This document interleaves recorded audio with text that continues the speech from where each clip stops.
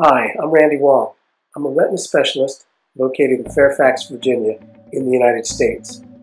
This is a video on how I fix a giant retinal tear. A giant retinal tear is a very specific and dangerous type of retinal detachment because they're hard to fix. Many patients end up with very poor vision, such as legal blindness or worse. This is usually due to complications of surgery because these are very difficult to fix, despite using conventional methods such as a scleral buckle, intraocular gas, laser, freezing, or even silicone oil. The first thing I have to do is perform a vitrectomy, which is to remove most or all of the vitreous causing the retinal detachment. As I remove the vitreous, the retina, in this case, is free to unfold or unravel back to its proper anatomic position.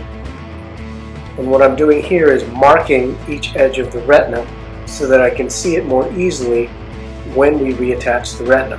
Right now it's just kind of flapping in the wind, if you will. This is the really cool part of the operation. I'm injecting a heavy liquid called Perfluoron. Now, Perfluoron is unique because it's heavier than water, and I'm going to use it as a tool to make the retina unroll and lay back into its proper position.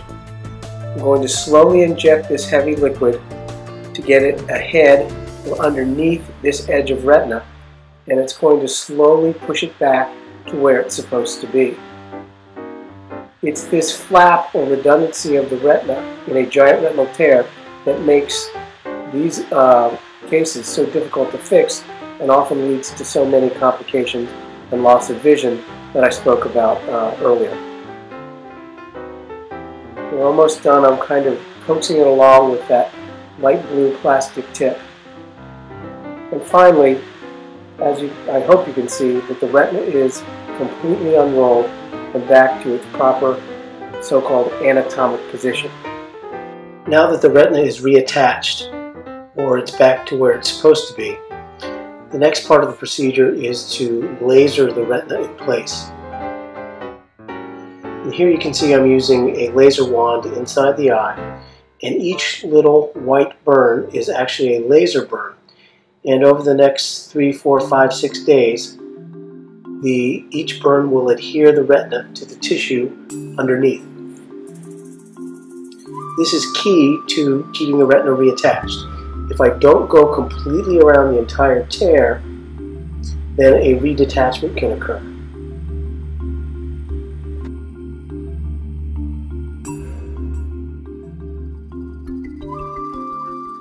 And just before the end of the operation, I'm going to kind of top off the eye, if you will, adding just a little bit more Perfluoron.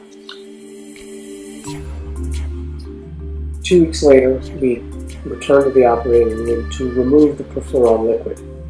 Here you can see these small balls of Perfluoron are actually in the anterior chamber or in front of the intraocular lens.